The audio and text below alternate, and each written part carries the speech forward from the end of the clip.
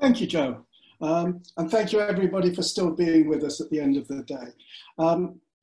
This was going to be a very, very different talk, a very different keynote indeed, and it was going to be presented at FOSS4G Europe in Latvia in a couple of weeks' time. But COVID has hit us. We've got no FOSS4G Europe, we've got no FOSS4G Global, and I thought I'll keep the title. What I didn't realise was that talking at the very end of this, are we nearly there, is a really good question, and I can assure you we are nearly there.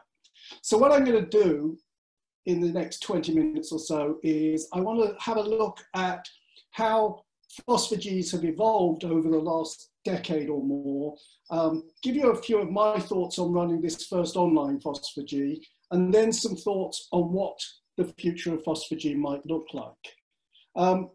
A question that you might all, I would have asked you to all put your hands up, but you don't need to put your hands up. But when you get the questionnaire after the event, one of the questions we're asking you is, have you attended a FOSS4G before?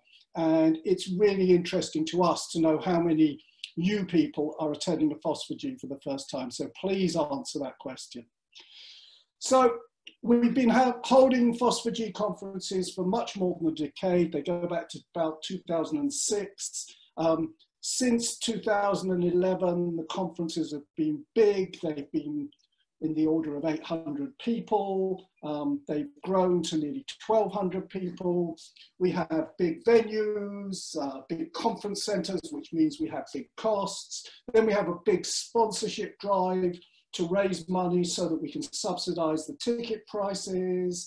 And still, it costs something like $650 for an early bird. It was a bit cheaper last year in Bucharest, but on average, those are the sorts of prices. And at the end of all of that, FOSS4G contributes a modest surplus to OSGO. Now, if you've been following the conference mailing list over the last 5 years, you'll know that we've periodically discussed almost every aspect of running a global FOSS4G. And not surprisingly, we haven't made much progress because there are lots of different opinions on everything. So let's have a look at some of the issues that we've considered. Well, the first one is costs. How do we keep the costs down? A delegate pass with workshops can be anything from $600 to $800. Travel and accommodation, if you're not in the country that's hosting the FOSS4G, can easily exceed that. You know, people are concerned about the cost of the registration, but actually getting to the event and staying in a new city for a week will cost you a lot more than $650. And the truth is that big venues that can host 1,000 people are very expensive. The only exception to that is if you can use universities and they're willing to donate their premises for a conference, and then you have to hold the event during the university holiday periods, and that doesn't always fit in with other people's timetables. So the question that we've wrestled with is, do we prioritize low cost over high quality? And what about generating some kind of surplus for OSGO's other activities? The current model that we've used has on average generated something like $80 to $100 per delegate to OSGO. But be clear that that is all funded through sponsorship. Second thing we've always been wrestling with is accessibility. And we say that we want to spread our message around the world, we want to grow usage of our software and tools, and we want to welcome more people from new regions into our community. But FOSS4G excludes people, not intentionally, but it excludes people because of wealth, because of distance, and because of time. You know, to attend a global FOSS4G, you've really got to take a week out of your calendar, and for some people, if their employers won't sponsor them, it's not only the personal expense, but it's the fact that you have to use a week's holiday. Some of the locations that we have been to and have looked at are not necessarily welcoming to some sections of our community. For example, when we went to Dar es Salaam 2 years ago, they have very draconian laws prohibiting homosexual relationships, which discouraged a number of people, quite understandably, and that was a mistake. We didn't realize that, but we learned from that. And the truth is that our current model means that we can't reach many of the people that we want to reach. So the current model of a big global event and slightly smaller regional events isn't sustainable environmentally. Flying people around the world isn't good. Big conferences create lots of environmental footprint, lots of swag and other stuff seems to go along with them. And in my opinion, we should be banning swag from any FOSS4G in the future. And just generally, you can't make a global conference sustainable, you know, and you've then got to trade off sustainability and global and accessibility. And additionally, in terms of financial sustainability, what we know is that over the last few years, this chart shows how much revenue OSGO as an organization gets from direct sponsorship, that's the pale blue lines, and how much revenue it gets from the surpluses from FOSS4G, which are the green lines. And what you can see is that over the last decade, the amount of direct sponsorship of OSGO has fallen dramatically, whilst the surpluses being generated from FOSS4G have risen to fill the gap. Bottom line, without FOSS4G, OSGO is going to have to find a new financial model. One of the past chairs said to me offline, right now our system is that several groups of inexperienced FOSS4G enthusiasts offer a dream. The conference committee and board nod and say, here's $40,000 to $100,000 to get you started. We'll see you in 14 months. And then occasionally they throw in a few additional demands on the team. At some point down the road, 14 to 20 months after the dream, a check of an indeterminate amount might come back to OSGO. Despite how crazy this all sounds, it does mostly work pretty well.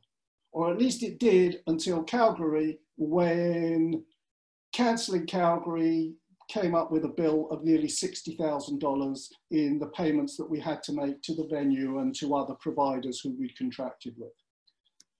So, put simply, something needs to change. You know, the conference committee haven't been ignoring these problems. We've been trying various initiatives to address some of these issues, and I want to just give you a couple of those. The first is recording and streaming. In 2013, when I and Joe and Anthony were running FOSS4G in Nottingham, we had a group of volunteers and a sponsor recording the presenters' voices and screen capturing their slides and sort of synchronizing the two. A month or so later, we had most of these converted to video and uploaded to YouTube. In 2014, most of the sessions were recorded. In 2015, they had a proper video set up. By 2016, the C3VOC team had a professional setup recording all of the sessions and live streaming them. 2017 was much the same, but it was done by an in-house team and it was an enormous burden on them. In DAR, in 2018, they only recorded the plenary and some of the keynotes. And in 2019, C3VOC were back to record and stream the event. So gradually we've got to recording everything, we've got to streaming it. Is it worthwhile? Well, we know that some of the recordings are watched by many thousands of people. In fact, the highest that I could find was over 30,000 people had watched one of the recorded sessions from a FOSS4G. The cost of recording and streaming varies from $10,000 to $50,000 depending on volunteer capability and the constraints of the venue. But, and this is the problem, watching a stream is not the same as being at an event. You can't ask questions or interact with other attendees, and watching a recording retrospectively is even more remote. So the second initiative that we've had to help with the cost of attending FOSS4G is the travel grant program. We've been running that for the last 3 years. In 2017, we helped 12 people to travel to Boston. In 2018, we had nearly 100 people helped to get to Dar es Salaam. And in 2019, we helped 30 people to get to Bucharest. Even at Dar, with enormous funding from the World Bank, the travel grant support only reached about 10% of the attendees. In 2020, everyone who wanted to attend FOSS4GUK, wherever they were in the world, could attend at no cost. That is a remarkable achievement, and it was done with literally simple off-the-shelf technology and a few $100s. So that brings me to 2020. And it's time to send my sympathy and all of our solidarity to our friends in Calgary and to our friends in Valmiera. And it's my opportunity to show you my third t-shirt of the day. But we know what happened to Calgary and Valmiera. That's what brought us to FOSS4GUKonline. A group of us had been talking about running a one-day event in the UK this year. We thought it would be a physical event and it would be hosting 150, maybe 200 people at the most. But then everything changed and we decided that we were going to go online. And when we went online, we realized that we could go just a little bit bigger than 150 people.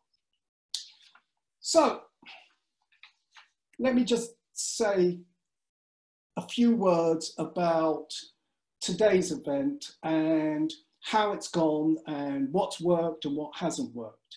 Well, first up, we Zoomed. And I want to thank the thousands of people who followed our tweets, the nigh on 1,000 people who signed up for the conference without questioning our choice of Zoom. A couple of people inevitably had to say, Zoom, really? Isn't there a FOSS app that you can use? But only a couple. We looked at every single option we could find. We looked at commercial products, we looked at free and open source products, and yes, it might be possible to do this with open source software, but we have 6 volunteers running this event for most of the time, and none of us had the technical skills or the bandwidth to run an event where we had certainly over 500 and maybe 600 people online at the same time. And Zoom enabled us to do that. Somebody else may come up with a better solution in the future, but for us, we were clear that we didn't need to have a whole team worrying about technology. We could just let somebody else do that. So let me tell you what I think worked. I mean, you'll give us feedback afterwards. We ran an event for 1,000 people registered. I think probably 600-700 of you have logged on at some time, and we've certainly peaked at over 500 people connected. And we did all that for free, and that's pretty amazing, really. We asked you to donate, and quite a few of you have donated, and hopefully more of you will donate after the event. We did this with a team of 6. That's remarkable. Anyone who's organized a conference for nearly 1,000 people knows you don't do it with 6 people. On the day, we've had about another dozen volunteers, which we're also grateful for, but it's pretty easy to do this online like this. We've made a truly global event. As I said, there've been nearly 1,000 people registered for this event. You come from 77 different countries. I think that's over 1/3 of the countries in the world are represented at this FOSS4G. And over half of you are not from the UK, which is even more remarkable. So yeah, that's a pretty incredible achievement. And we've had speakers from the West Coast of the United States, from all over Europe. You know, it's been a remarkable achievement getting all these people together. Hopefully the gaps in the program enabled you to get a cup of coffee, just chill out. Maybe you even went and sat in a different room and didn't watch a session. You know, we designed the program so that people didn't feel they had to be online the whole time, and hopefully that's worked for you. If you've missed something because of the scheduling, we've recorded everything and you should be able to watch it in about a week's time. And hopefully the tech wasn't too disastrous. It wasn't a barrier to you enjoying the day. And what's been remarkable, considering some of the bad publicity Zoom has had over the last month or two for their security, which I have to say has improved, we haven't been trolled or Zoom bombed or anything like that. So what could we have done better? And these again are my views, they're not the team's views, they're just my views. It's difficult to stay focused for a whole day. A whole day of online conferencing is possibly too much. And one thought that I've got is, should we split it into 2 or 3 chunks over a few days or even over a few weeks? I'm not sure. The intensity of the event is great. It's also exhausting for us as the organizers and probably for you as the participants. Networking doesn't really seem to be easy in an online environment. I'm not sure how well the coffee bar worked. I've been in there a couple of times. There were only a few people. I don't know whether that was because people didn't know about it or just because they wanted to either be in sessions or chilling out and not online. I think we need to explore other ways to make an online event more participative and also to make it more social. There was no social program for this event. We couldn't, we just didn't have the time to think of how we might organize one. And those are things that whoever comes next will need to think about. The no-shows. It's inevitable if you have a free event that people will register and then they won't turn up. That's not a criticism, it's just the reality. Maybe we should have made a nominal charge that would have encouraged people to turn up. I don't know whether it matters or not. We certainly bought larger scale technology than we needed for the numbers who showed, but maybe it doesn't matter. It's certainly something for others to think about in the future. And finally, we had no sponsorship. We had no sponsorship because we didn't quite know how we would engage with sponsors in a sort of meaningful way for them, how we could give them value for their sponsorship. And we also had no sponsorship because we just didn't have the bandwidth again.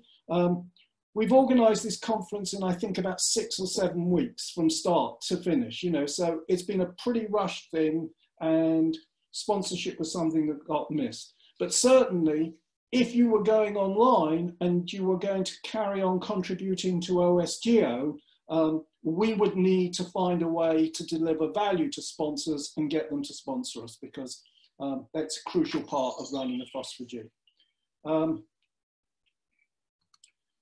So, some thoughts for whoever goes next. And I wonder how many people are of an age where they'll even recognize this image, but you can tell me afterwards.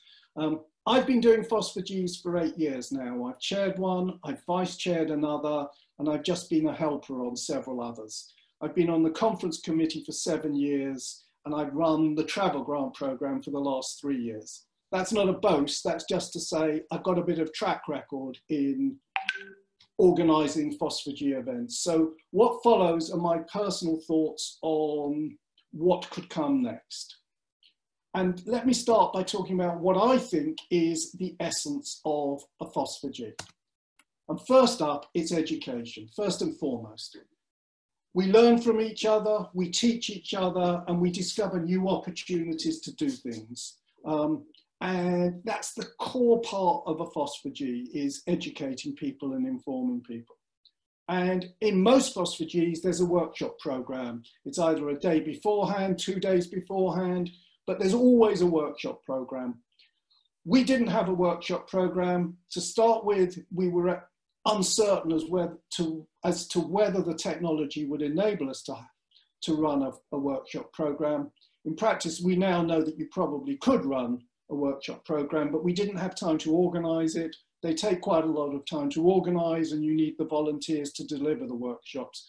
So we've learned from Nick Bierman how he's delivered training, and I think in the future, people are going to have to find ways to get workshops running pretty as part of a FOSS4G that's online or partly online.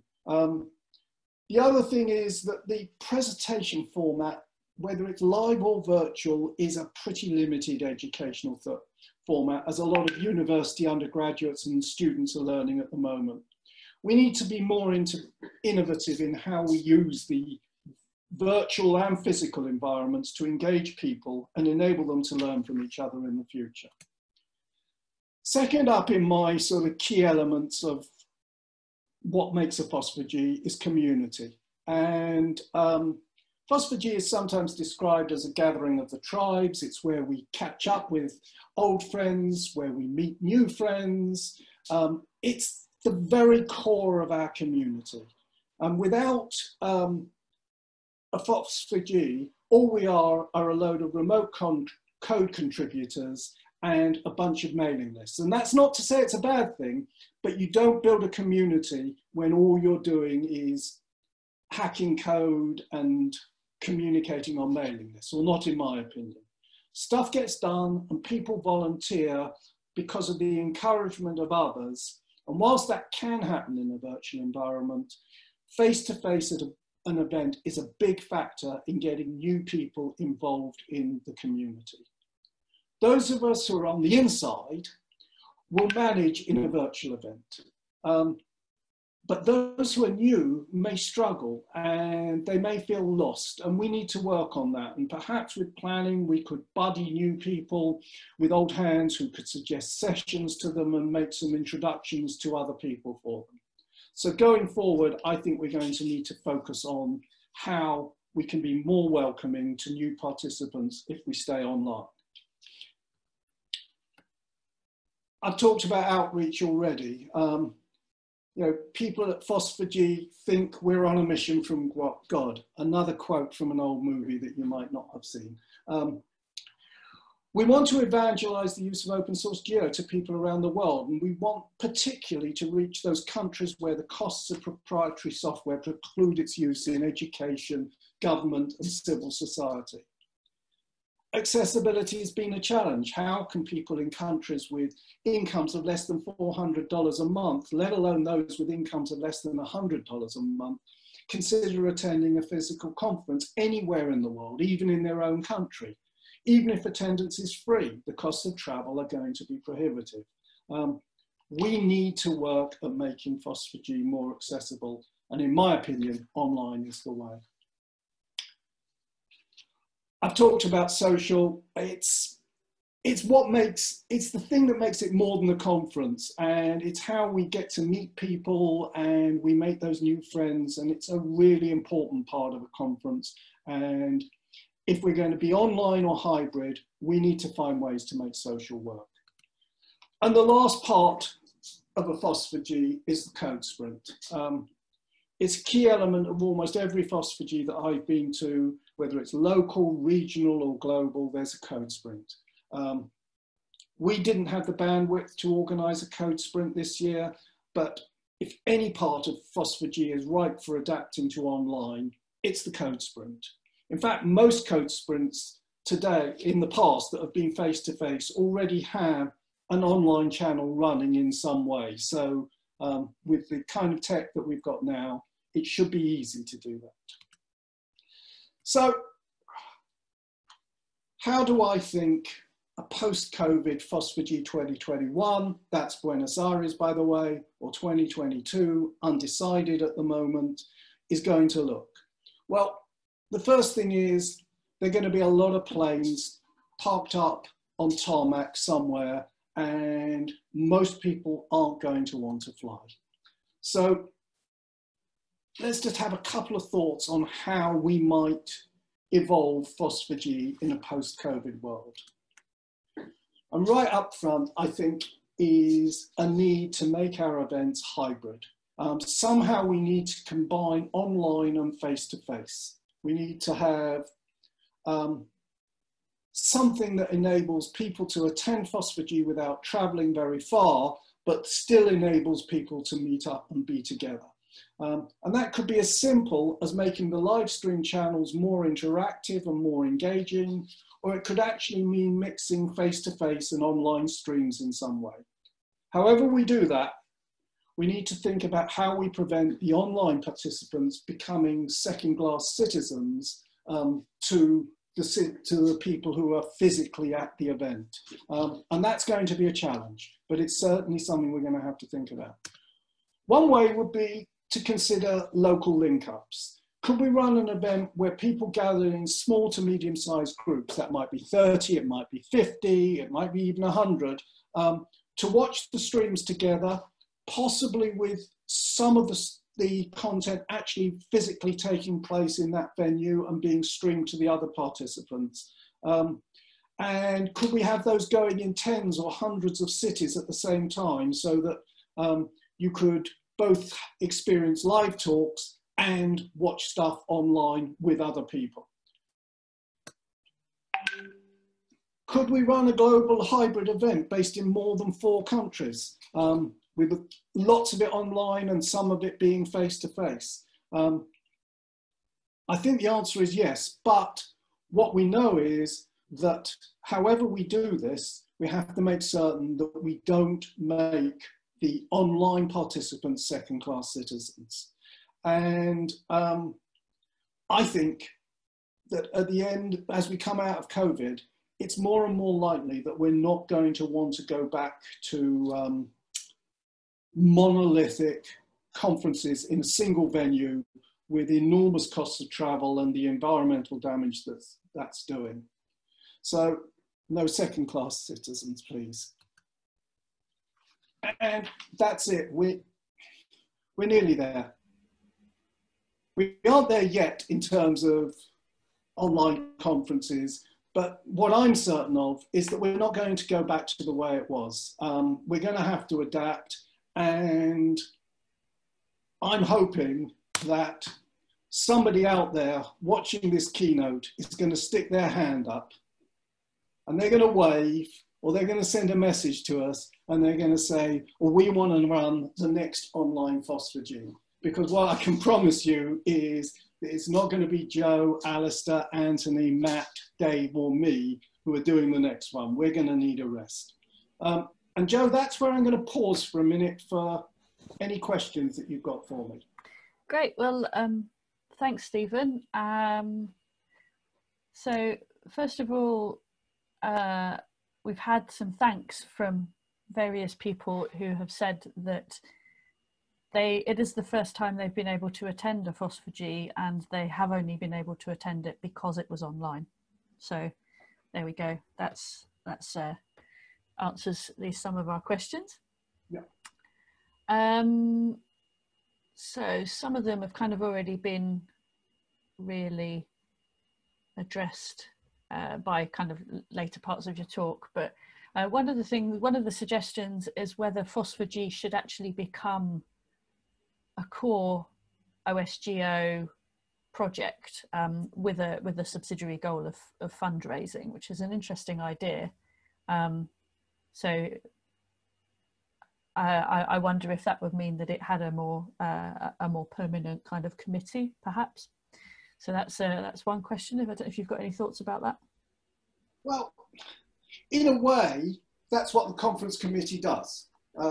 The conference committee is made up of the chairs of about the last 10 global FOSS4G conferences. The mailing list is open to everybody, but the conference committee is a small group of people who run the process for choosing the location for the next FOSS4G. We also provide advice to the organisers of FOSS4G events. We run the travel grant programme.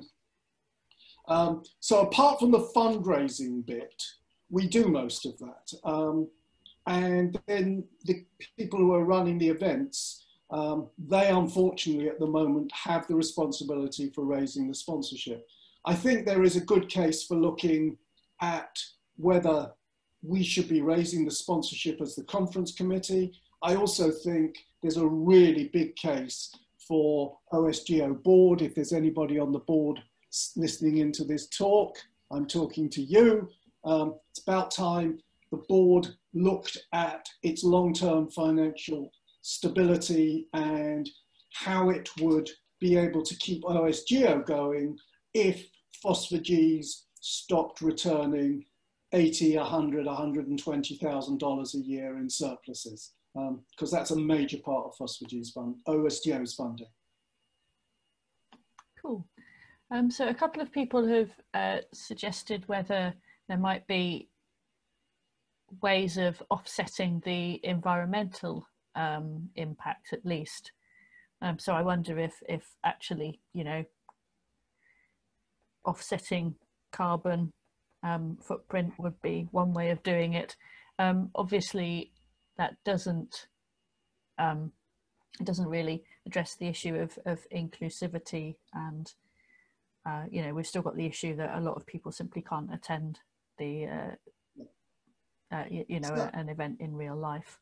But you know, and as a kind of linked question, somebody has suggested, well, what if there were still regional events, like physical regional events, but maybe the global event itself became an online one? Okay, I'll take those as two separate things if I can.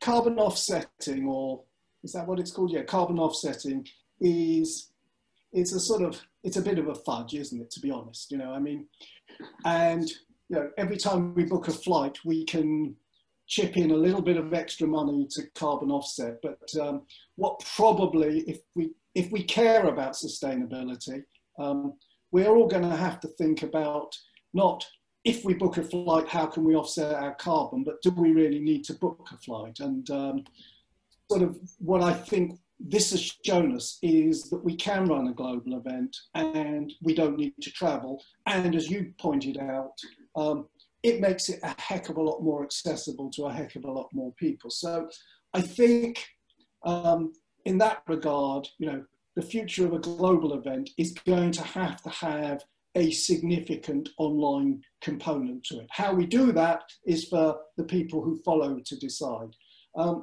With regard to the regional events, yes, regional events are inevitably going to involve less travel, and no one is suggesting that nobody should be traveling at all anymore, although until COVID lets up, I'm not sure how much we're going to be able to travel. And it is possible that, you know, we've talked a lot in conference committee about the importance of regional events, and they've got bigger and bigger and more important. I think even regional events would benefit from having a hybrid element to them, so that people could participate online, or this sort of distributed model where perhaps an event is taking place in 3 or 4 different venues, which further reduces the travel. I think it's, yeah, we're going to have to try all of these things in the future, Joe. Great. So we've still got a couple more questions here. We've got a question asking, well, from Yusuf, who is a PhD student in remote sensing and GIS in his final year, and he wants to know really how to get more involved in. He says FOSS4G, but I think really if we could discuss how to get more involved in the OSGeo community more generally. Is there any place for an early career researcher? Absolutely, there's a place for everybody. I don't know that we always make it as easy for people to discover how to get involved, but if you start off by going to osgeo.org, that's a really good place to start, and that will help you to find your way into getting involved. The first thing to do is to find your local community. If you're a student in the UK, OSGeo UK is your local community. If you go on the OSGeo website, you'll find links to all of the mailing lists. Sign up for a mailing list. It's the quickest way to get in contact with the people in your local chapter. Ask them questions, come along to our local events. We really are a welcoming committee. You only need to ask and we'll find you something to do. Okay, well, so I'm going to, there are a couple of well, there are quite a few questions, but I'm just going to focus on two remaining questions. The first is more of an announcement that the QGIS US user group are holding an online conference, which is potentially going to be on 2 days, on July the 17th and the 24th, depending on submissions. It's going to be open to everybody. The registration is not actually open yet, but links will be posted in the usual channels. So if you want another fix of online conferencing, then that would be a good one to go to. But this, I think, is possibly the most serious question that you need to answer, Stephen, which comes from Ed Freifogel, which is your favourite T-shirt? You have to decide. Oh, without question, the Bucharest 2019 T-shirt. Just a second.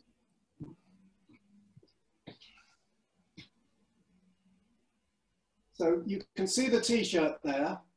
And for those of you who know me, last year I had a health problem, to put it mildly, and I couldn't go to Bucharest, where I was meant to be speaking.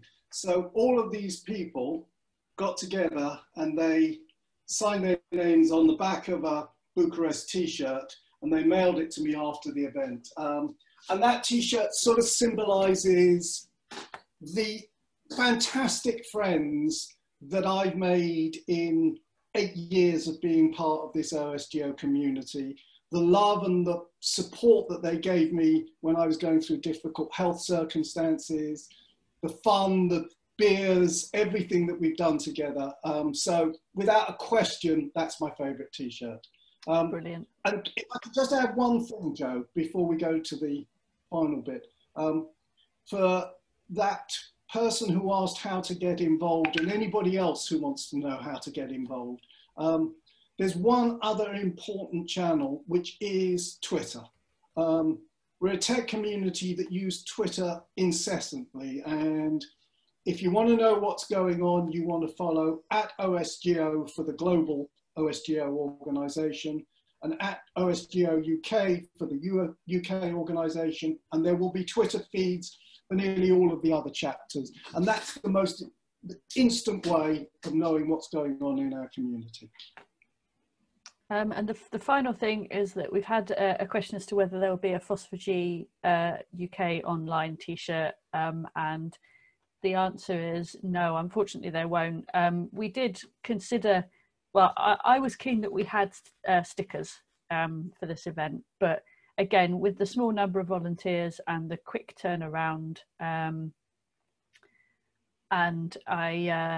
we didn't really feel like we could do it. So no, unfortunately there won't be a T-shirt for today's event.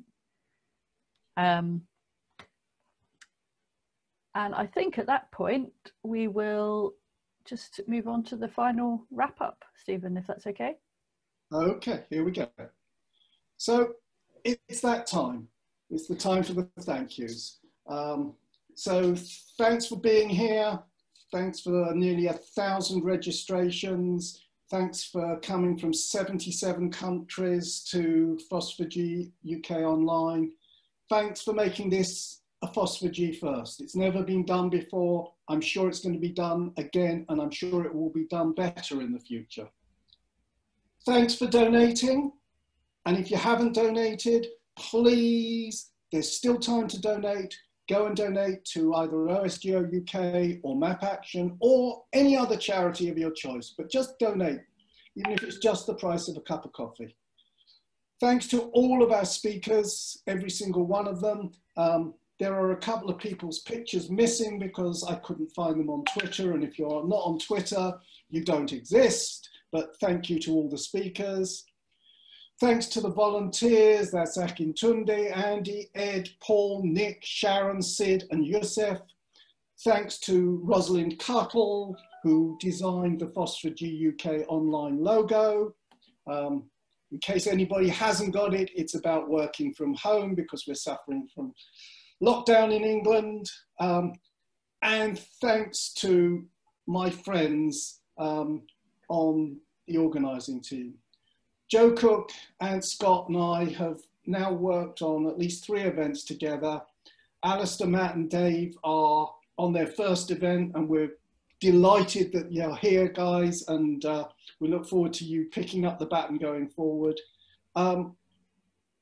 We've done all this whilst nearly all of us have got day jobs. And it's not easy putting an event like this together and having a day job. And some of us have been incredibly busy.